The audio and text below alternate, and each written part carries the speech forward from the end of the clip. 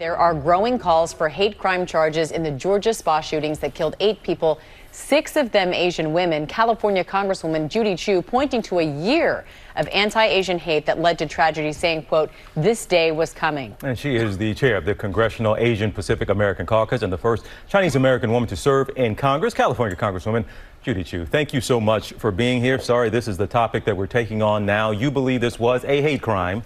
However, that's a high bar legally, if you will. Still, what needs to be done? Even if there's a conviction in this case, what damage is done if it's not a conviction under a hate crime law?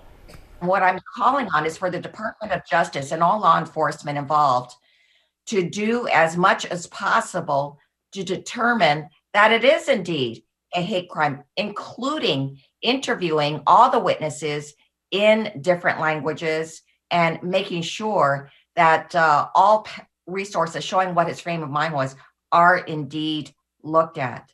And so I am also asking the Department of Justice to get involved and so that they can use their federal resources to make sure this is prosecuted as a hate crime. Congresswoman, we want to get your take on something else that's been making headlines. 2 Democratic senators, Tammy Duckworth and Mazie Hirono, actually said they would block cabinet nominees because they didn't think there was enough Asian representation in the White House, on the cabinet. They since backtracked and the White House added an advisor. Do you like how they went about it? And did it seem to be effective, first of all? And also, are you happy with the compromise and what the White House has now done and added an advisor? Well, Senators Duckworth and Hirono expressed a feeling that was boiling over in the Asian American community because we didn't have an AAPI cabinet secretary that was there, even though in previous administrations, in fact, for 20 years, that there had been a cabinet secretary that was AAPI. And in fact, in the current administration, every constituent group is represented in the cabinet secretaries: Black, Hispanics, Native American, LGBT women, but no AAPIs.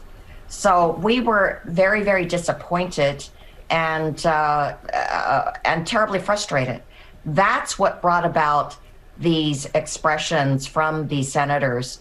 And the compromise was that there would be a senior White House official who would be in the West Wing to help AAPIs with these appointments as well as with AAPI issues.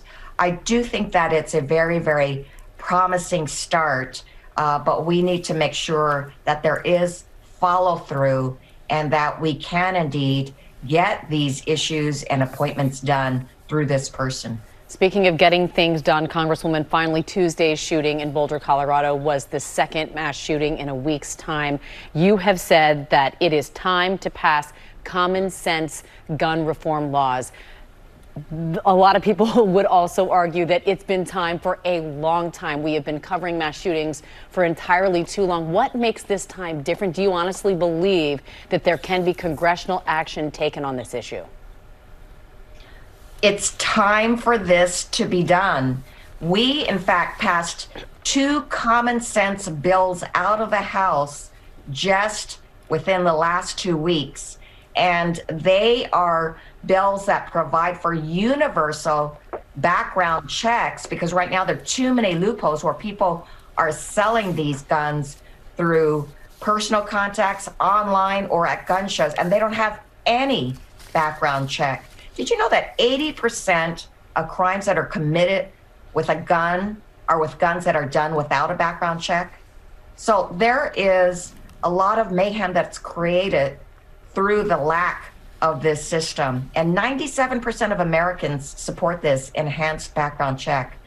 The other bill actually deals with the Charleston loophole, where a young man went to a prayer group and shot 9 people dead in a Charleston church. And he was able to get it because there is a 3-day waiting period to determine in a background check whether a person should be able to get that gun. But if those 3 days pass, then that gun is automatically given to the person. Well, this would give 10 days before a person could get a gun so that that background check could have the time to be finished.